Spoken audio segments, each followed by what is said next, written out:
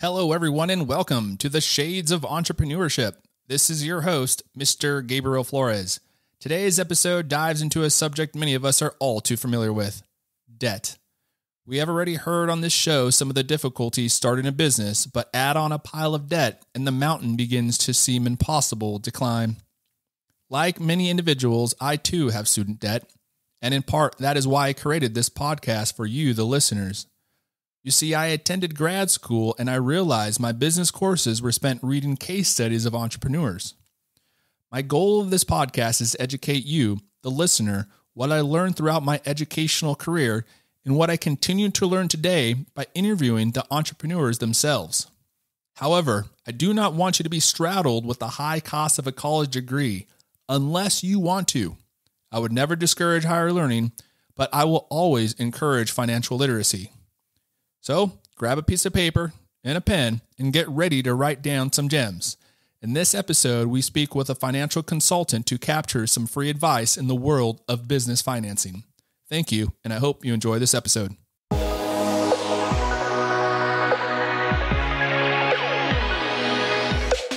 Welcome to the Shades of Entrepreneurship, where we interview entrepreneurs to inspire the future entrepreneur.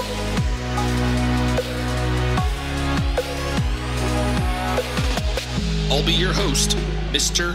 Gabriel Flores. So grab a drink, sit back, relax, and enjoy the show.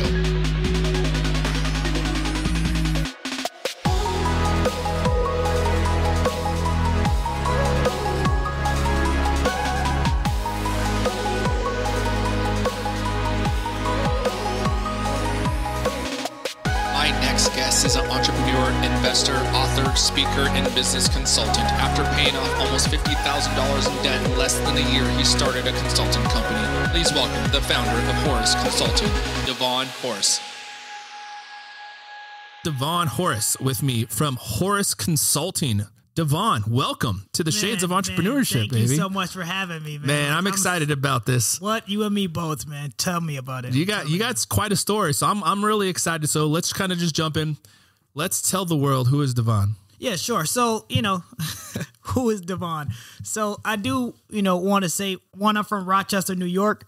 One of 8, single parent household, Black single mother, raised in the hood, you could essentially say. And growing up, I had 4 siblings that were older than me, or that is older than me. No, I actually have 3, and then I'm number 4. But it's like, I didn't have them as role models. Like, I'm first generation high school, first generation college, first generation graduate, like masters, and then also first kind of gen to leave my hometown and move out to the West Coast. So I really tried to pave a way for myself and just remain very, very focused and determined to make that change of everything that's going on. Yeah. So you said education. Where'd you go to school? So I went to School of the Arts in Rochester, New York. I played the viola for 14 years. What? Yeah. Tell the people at home, what is the viola? So the viola is pretty much a melodic tone than the violin. So violin has like the highest strings.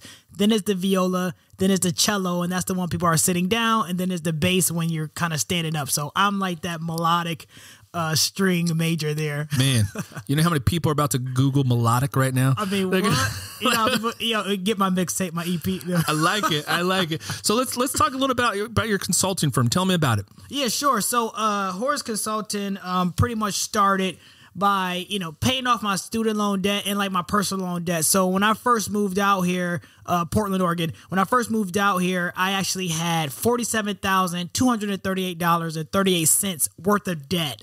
And $37,238.38 of that was student loan debt. So that was after college. And I just was like, hey, I don't want to be that person that someone says, I'll never go broke because Devon owes me money. I was like, absolutely no way. So I was like, if I really want to propel my investment career, if I really want to propel my entrepreneur or my business building career, I have to get rid of this debt. I have to get rid of this burden because it's actually, preventing me to getting to where I need to get. And that's kind of really how it all started. I started looking up some personal finance stuff. I actually started, reading a ton of content, a ton of things, following people on Instagram and YouTube that's all they spoke about.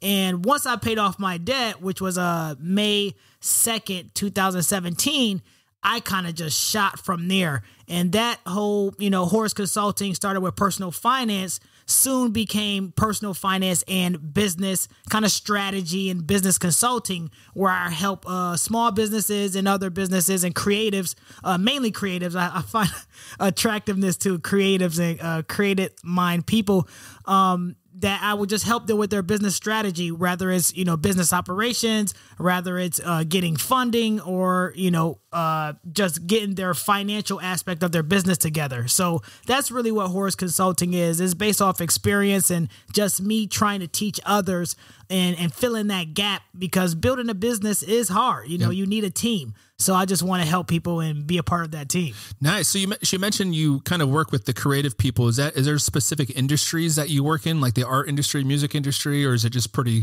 holistic? Anybody? Yeah, I mean, it's pretty much anybody. I do have artists. I do work with like creatives or graphic designers and people who actually build things as well. By build things, I mean like build like tinkering and different devices and stuff like that.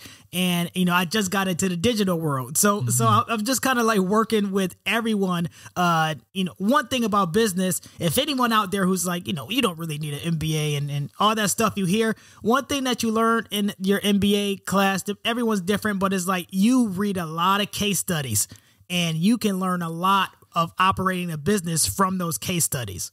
That's very true. In fact, that's kind of the reason we started this program, right? The Shades of Entrepreneurship, to really focus and interview the entrepreneurs to say, hey, this is how it started. So really, how does it work? How does your consulting firm work? How a client contacts you and say, hey, we want to put up to business, this create a business plan. And do you kind of collaborate with them? How does that work? Yes. So pretty much they reach out to me on, my website, consultinghorace.com. And, it's pretty much like a Calendly link. It's just like, sign up. Are you reaching out to me for personal finance, or are you reaching out to me for business consulting? And then once we kind of talk over like a Zoom call, we just pretty much say, hey, what are your goals? Like, what are you trying to get to? I get it. You have this business, you probably selling hoodies and t-shirts or something like that. But, what's the overall goal? Are you trying to grow? Do you just want a kind of passive side gig kind of hustle thing? Or are you trying to, actually build some kind of operational form? So I try to really understand what that client needs are, and then also where they're ultimately trying to go. And then I tell them, pretty much how I can help them do that. Nice. So I'm going to flip it on you, right? Because you're asking your clients what their goals. What is your ultimate goal? Yeah, so honestly, my ultimate goal is to, help as many people as possible and also become like a name, like, so is this documentary on Netflix called The Godfather. And like, it's about, him in the music industry. Is like, you want to do anything, you got to go to clearance. And it's like, I want to be that person. I want to be like that behind the scenes person. Like, oh yeah, I heard about this VC, or I heard about this new Uber. You got to talk to Devon first. Man. So when you started this company, what problem did you kind of set out to solve? Yeah, so one of the main problems I set out to solve was to inform people, especially the people who don't have the access to so much data and just don't know really where to look. I just wanted to give them that information because the information is out there. Now, granted, we live in the technology world where media is kind of just like who could put out there first. But I felt like, how do people know which data is real or what data is valuable and what's just like a blog or just, whatever somebody just speaking, basically just trying to hype everybody up. So I was just like, hey, like this information is for people that, I do like the MBA, I did the studying and I went through the debt freedom journey. How can I also share this with other people from a experience point of view? Like I actually done the work. So I'm like, okay, how can I give this to others so we can then in return, create a better society and a more financially aware community. So how difficult or easy was it to begin this consulting firm? Like, what if I'm new to this? think of me as somebody who's never started a consulting firm, but interested in starting one. Right. So I would say this, when you're starting a consulting firm, it is a skill, right? So what skill do you believe you have mastered?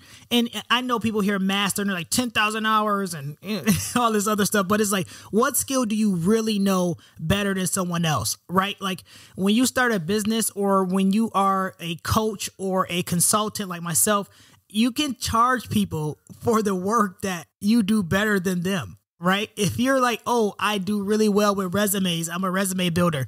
You know how many people don't know how to build a resume, including myself? Right? So it's like, if you're really good at, coding, if you're really good at just talking to people and bringing resources together, if you're really good at event planning and putting together dinners, like you can be a consultant yourself and just be like, hey, I'm good at X. Like this is my one thing that I'm good at. Yeah.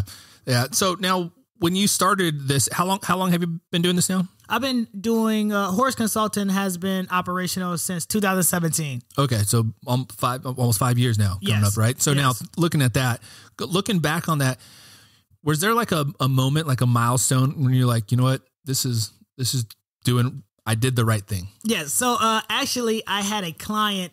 And, I was like, this is my first client. I want to give him a good, a nice impression. And I'm just like, I'm going to just work hard, do everything I got to do. And this one client gave me such a huge opportunity to do an event for them. And I put together like the business kind of like plan. And I put together like the vendors and just managed the vendors and everything.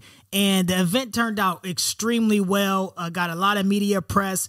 And actually I had like a little snippet in there just saying like, we spoke to the business consultant, Devon Horace, and he was telling us blah, blah, blah. And I was like, just that little piece, like, it's like I was able to bring this thing to life and someone believed in me.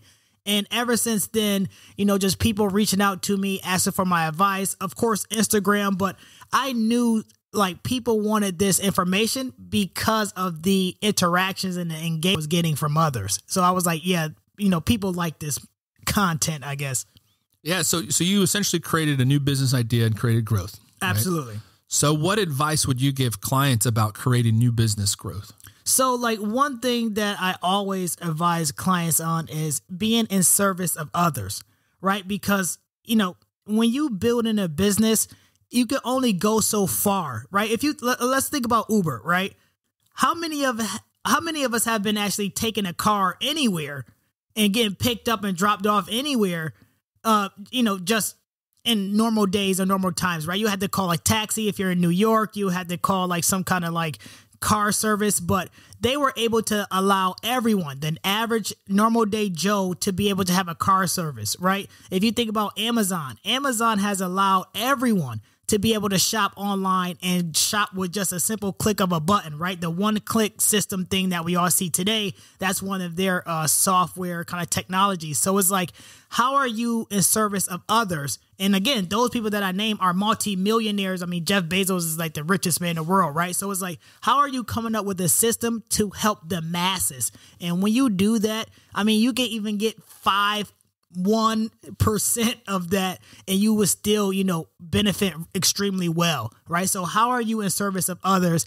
And through servicing others, you actually find your purpose as a human being here. Nice. Now, have you, working with these clients the last couple of years, have you noticed any like common issues that everybody seems to kind of face? Yeah, it's rushing. It's rushing. It's like, one thing I always say, especially to some of my clients now, and I always say this one thing I always say, but I emphasize on a lot of points with my clients, and that's you need a team. You can't be the graphic designer and the marketer and the ad space person and the business and the finance person. Like when you're first starting off, if you got something, I sell t-shirts. Yes, you have softwares like Shopify, or Squarespace that can allow you to be kind of like a one-man team. But if you want to grow and if you want to actually scale, you're going to have to start bringing in some professionals in that one craft or in that one niche that's going to help you propel, because you have to focus on your one thing. Gary Keller, that book, The One Thing. What is your one thing? And once you focus on that, that will give you time to be or think more creatively. That will give you more time to operate at your highest frequency. But if you're, that's for example, like me, like if I'm like, hey, I'm doing business operations and marketing and dealing with the vendor and driving people places and, creating the graphics, it's like you get wore out extremely fast. And I see a lot of, small business and just people getting started doing that. I mean, some people show you that and they are successful with it, but it's not very common. And I don't suggest it. I mean, you could just tire yourself out extremely fast. Yeah. And going and starting your company, did you ever felt in yourself like a moment of like self-doubt or self-doubt in the company and the consulting, maybe like, man, am I doing the right thing? I mean, honestly, I did not, because I started off by just, again, being in service of others. I just automatically was like, hey, if I stay true to my word, if I, am a trusted resource, and if I keep providing this data and this kind of like this information, this skill, I feel like, I'll be in good hands. But again, I kind of thrive off helping others. So when someone come to me and say, hey, I really want this to be done, if I can't do it, I'll tell them I can't do it. But I would say, hey, I am unable to do this, but maybe reach out to this person. Here's another resource that's kind of better at it. Or, hey, if you're looking to do this, try to reach out to this partner. So I always try to give someone a resource, even if I can't do it, or someone better than me, or it's just better that way as a small business community and just as a consulting community. And then what tips would you have, for folks that are trying to be financial literate, right? Because I think that's something a lot of people at home are wanting to. What tips you have for them? I mean, so I have an ebook that I wrote, and like there's so many tips out there, and I'm trying to just think of kind of very straightforward ones, but it would be, just paying off your debt. That's like number one, because again, as I was telling you my story earlier, it's like, it is such a crutch on life, and it forces you to kind of start very late on, taking higher risk to have big rewards. So, get rid of your debt, living below your means. And when I paid off my debt, I ate pasta for a year straight. So I don't recommend that because I already did it. But you could do rice and beans, rice and corn, lentil, like just really affordable meals, and don't go out and get the chicken parm and like the big dinners, right? It's just like live below your means. And what people really mean by that is do not let your expenses surpass your income, right? You want to at least have, probably like a ratio, 20% over, 30% over for your income over your expenses. And, like a main tip that I would say is that, all of what you earn, a part of all of you earn is yours to keep, right? So I read this book called The Richest Man in Babylon, and that book changed my life when I first started off, because it has such these fundamental guidelines into how to live a financially stable or financially free life. And it's just telling a story, right? So once I kind of found that book, I was like, man, save 10% of everything I own, make sure that I invest in things that's going to make my money make money. And most importantly, just living below my means, and not just balling out and just going crazy, because it's easy for us to do that today, especially with social media, right? Because we see everybody wins. We see everybody with the rented cars. I'm sorry, those Lambos are rented, okay? Like those Phantoms and all that stuff, those are rented or leased, right? So it's like you see all this stuff, and it's very glamorous, right? And this is nothing new. I mean, social media just has exposed us to more things, but it's nothing new. People sell you on glamorous things, right? Like diamonds are a girl best friend, right? That's like one thing we studied in business school that was like a big hit for marketing, right? So it's like these things are targeted to us. And we can't necessarily afford it, but we still get it anyway to feel a part, right? To feel a part of the system or a part of something. So once you learn how to kind of step away from that and just kind of live the life that you want to live, man, your life, when it comes financially, your life is going to just streamline. It's going to propel you to a whole different place. Yeah. Since you've done this for a while now, right? Yes. You've been doing this. Have you ever felt, in your position growing up and feeling like what has been some of the difficulties of it? I mean, other than being black in America, right? Like, just like I said before, like I went to public school. I grew up in the hood. I'm one of 8, black men in America. It just, every time I try something, someone would tell me like, oh, you can't do it. Or they'll just be like, you're a statistic, or you're, I remember one time, this one guy that I used to work for, he was like, when you look good, I look good. And I was like, at first I was just thinking like, man, what does that even mean? But now I understand, working in corporate America. I'm like, I see. Some people hold on to other people because they see potential in them, but it's really for them. You know what I'm saying? It's really for them to be like, hey, I brought this person up out the mud. Now, it was a white guy. So he's like, oh yeah, I'm gonna grab my little, smart black kid, and I'm gonna give him these resources and stuff like that. And this was gonna be my contribution.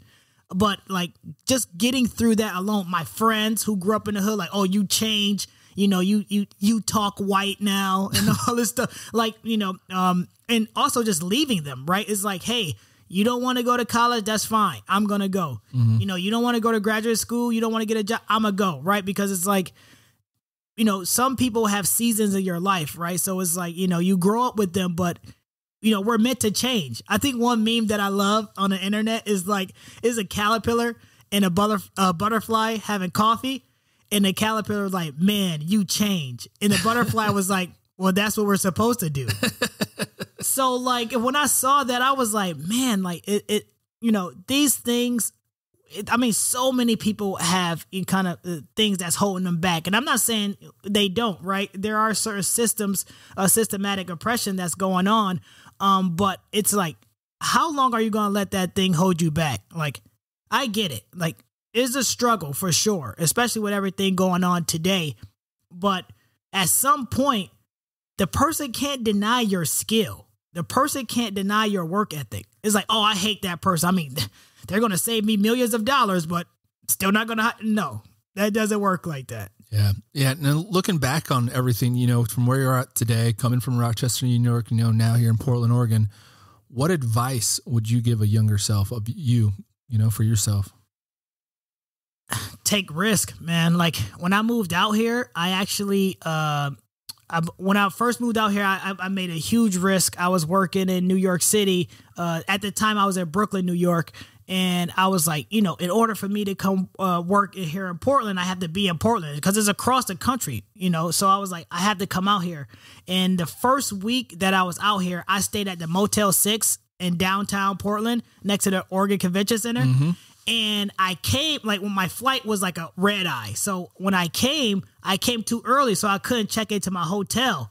So there's actually a park across the street from the Lloyd Center. And I didn't know this was Dangerous Park, by the way. But there's a park right there next to the Max. I slept in that park. Oh, man. Until it was check-in time. Oh, man. And now I look back at it and I was like, man, that's such a dangerous park. But, with that being said, like, I took that risk because I was like, I know where I want to get. I know where I want to get to. Like, I just was like, now, granted, I don't want anybody sleeping outside, but how far are you willing to work? Or how hard are you willing to work? How far are you willing to go to chase after your dreams? Because, again, there's some people like, I dream to be, a famous artist. I dream to be a graphic designer, the best designer. And it's like, well, how much do you work on your craft? Like, if you know that music is, in New York or the birthplace of hip hop and stuff, it's like, why aren't you in New York? Or it's like, oh, you want to work on your art. Why aren't you in Europe and Italy somewhere learning the history of art? Like, what are you doing to actually go chase your dream? And it's just really just like that. So what dream are you chasing? So the dream I'm chasing right now is to be the Godfather. I told you. I want everybody to know, like, hey, go talk to Devon. I'm telling you. Man. So how do people get a hold of you? You can reach out to me. Go to my website, consultinghorace.com. My website is just a placeholder, to be honest. Like, I just want somebody to go there to find resources and get in touch with me via email. But I respond a lot and I respond all the time on my Instagram. So if you just, at d.horace, that's d.horace, I would reply to your DM. Like, we could chat it up. I'll send you links and stuff there. It's just easier to kind of engage on Instagram. But, you can check out my website. You can check out my work. You can check out some articles that I was featured in and kind of fact check me here. But no, definitely, like, reach out to me on Instagram. I'd love to chat with anyone. Now, last question. Would you do it all again? I won't sleep in the park. I'll tell you that. Not going to sleep in Lloyd? Honestly, I would do it all again, but, hindsight's 2020, I would do it in a different way. Okay. I would definitely do it in a different way. And by that, I mean, everyone loves to say, I'll never change anything. I don't regret anything. It's not from a place of regret. It's a place from learning. When you fail, you're actually just learning in a different way. That's how I look at it. So it's like, maybe I should have went left instead of going right. Oh, maybe I should have never signed that deal. Or maybe I should have took a higher percentage. But it's like you learn these lessons to push you forward to the next deal, the next client, the next big opportunity. So again, like there's a few things that I would look back at and be like, oh man, I could have done something different. But I've learned from that and it's actually pushing me to the next level, which I'm thankful for. Man. Devon, thank you so much for your time. Thank you. This has been a great conversation. I hope the individuals at home have found some gems out of here. Please check out Horace Consulting online, social media. Just check out Devon, hit him up, DM, give you some information. Thank you again, everybody, for listening in, and have a great night. Thanks, man. Thank you for tuning in to the Shades of Entrepreneurship. For more information, please follow the Shades of E on Twitter, Instagram, Facebook, or visit theshadesofE.com.